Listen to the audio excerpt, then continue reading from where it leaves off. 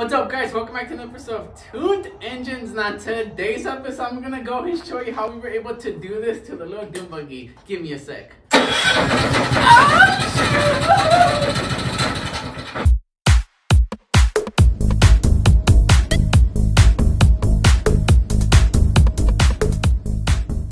Alright guys, well first I want to say Happy New Year. Hopefully y'all had a good time with your family and popped lots of fireworks. As you see right now, Tuned Engines got a huge upgrade. We got a shop now, but I'm going to be showing y'all a future video how we did all that, because I still got to do a bunch of stuff to it. So basically on this video I'm going to go and show you how we were able to do this to the little buggy.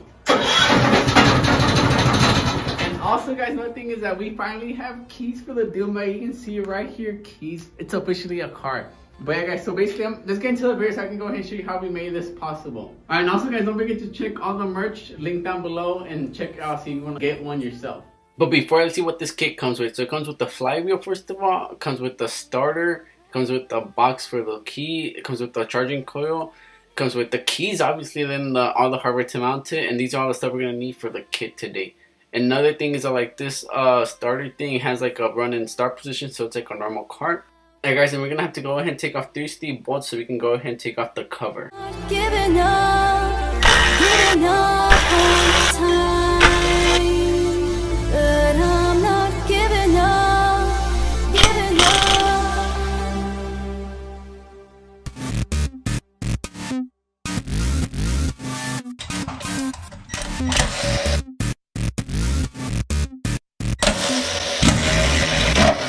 Now with all this connected, we can go ahead and take off the kill switch and go ahead and take off the cover and the fan so we can go ahead and access the flywheel. Alright guys, so the next step is we're going to go ahead and take off this old flywheel, and the reason is because the new one has like these magnets inside which charge the charging coil and give electricity. This is the new one we're going to be putting on, and we're going to go ahead and put this nut back on so we can go ahead and hit the nut and not the threads and take off the old flywheel.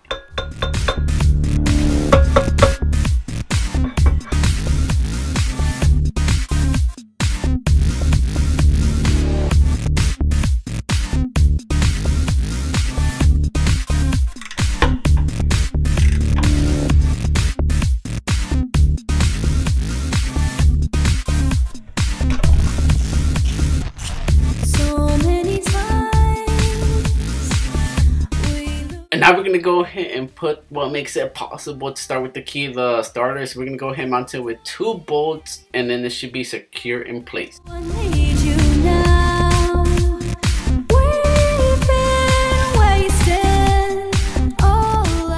And now with all that done, we can start putting the engine back together. So we're going to go ahead and put the new flywheel on, and after we're going to go ahead and put the fan and also the hardware to hold it in place. And not just like that, we're one step closer to starting the engine with the key.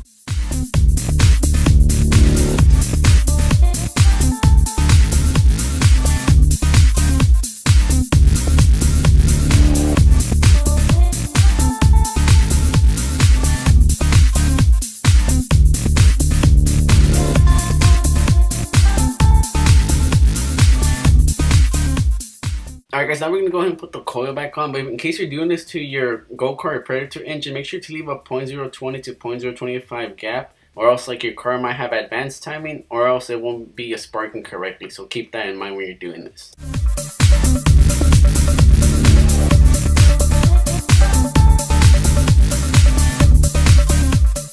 Alright guys, it's actually been a while since like the last clip. I've been trying to like figure out the wiring, because like the wiring, the kit did not come with the diagram and anything, so as you can see it's kind of a mess, but I think I got it figured out. So we're gonna go ahead and test it right now for the first time.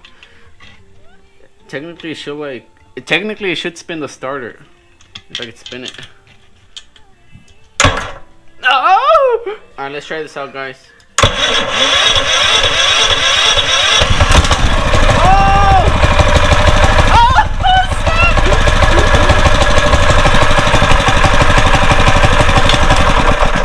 Oh, cool.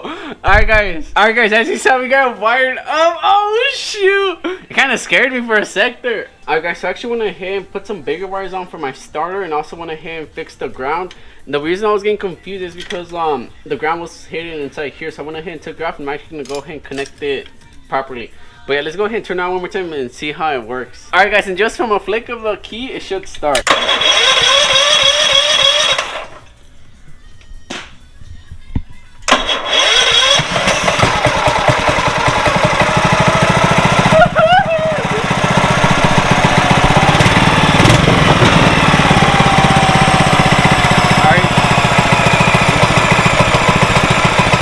guys, and we also, if we go ahead and measure this, it's gonna be giving us like 12 to 9 volts. We're gonna do that really quick. As you see, we're getting voltage from me too. Alright guys, and this is how we turn it off. And now it's off, guys. But yeah, so cool. So that means we got all the wires correctly. But now what I'm gonna do is I'm gonna clean this up, and I'm not sure if you saw like in the video, but you can see that this spins a lot, all crooked, and that's because like it doesn't sit flush, since like this is a different flywheel. So I'm probably gonna take off the nut and shim this down a little bit, sand it down a little from the back, so it can be a perfect fit. Oh, and also guys, if you haven't noticed, we're like in a new garage, but I'm gonna do another video on that. But yeah, so new year, new shop. And everything we've known, I don't feel anything, but I feel you now. I'm not giving up, giving up.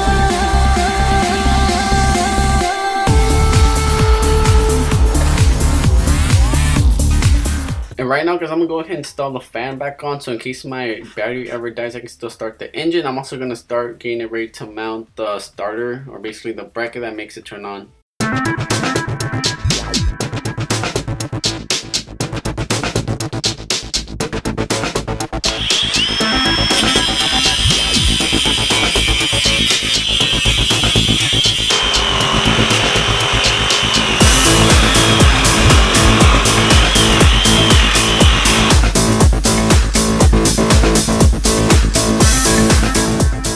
Alright guys, so now we're gonna see which wires are actually Dune and which ones we're gonna be replacing. But for right now, I'm actually just gonna leave all of this right here. I'll fix that later, and I'm gonna go ahead and install the new thing for right here. But first, I'm gonna go ahead and paint it so it doesn't get rusted.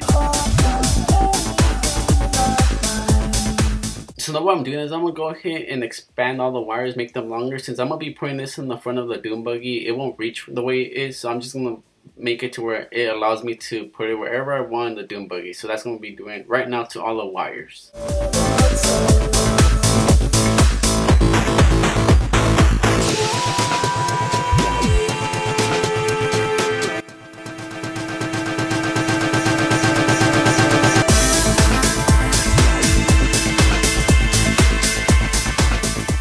Alright guys, so now I went ahead and like I finished basically the wiring extension. So now we have it all ready. I actually put a little bit more just in case you have to move this in the future.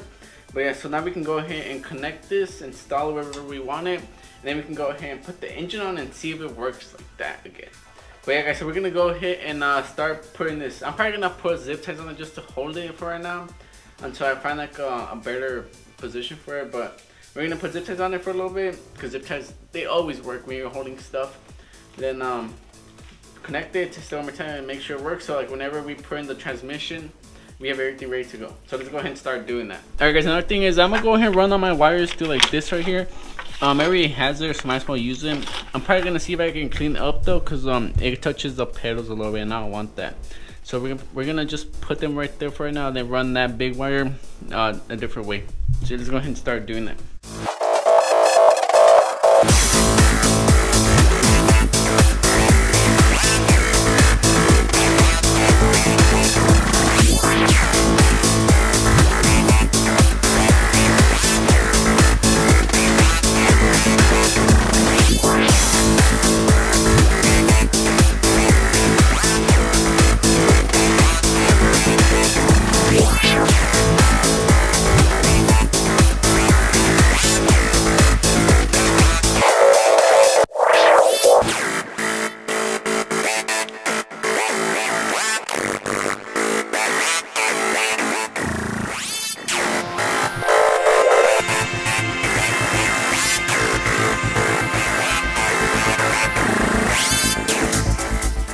Alright guys, so now that with all that complete, now we can go ahead and put the engine back on and turn it on with the key, or at least try to, and also put the battery on. I'm gonna be using a big battery right now because that's all I have, but I'm actually gonna go ahead and buy a small battery, a motorcycle battery, so we can go ahead and connect it on this one. But yeah, so let's go ahead and mount this engine and get it connected.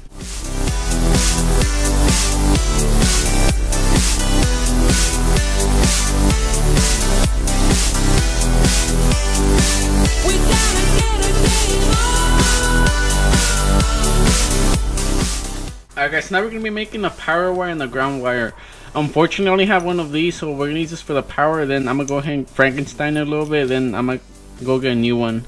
I'm going to go get a new one later on. So let's just go ahead and do this one because the power one's more important. Alright guys, so now we got the power ready. And we can go ahead and connect this to the terminal at the starter. Guys, we also want to hit and dead our ground wire right here. So we can go ahead and connect this and this to the engine now. So the power wire, we're gonna go ahead and connect it right here as well.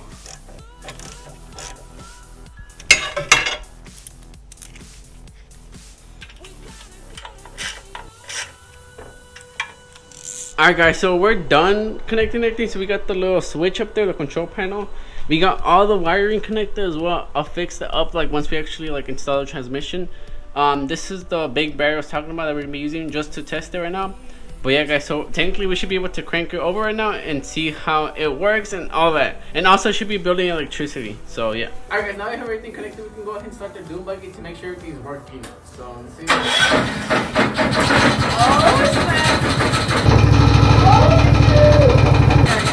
snap! Alright guys, so as you saw, we were able to get the start ignition on, and we were also able to make 12 volts of power on it.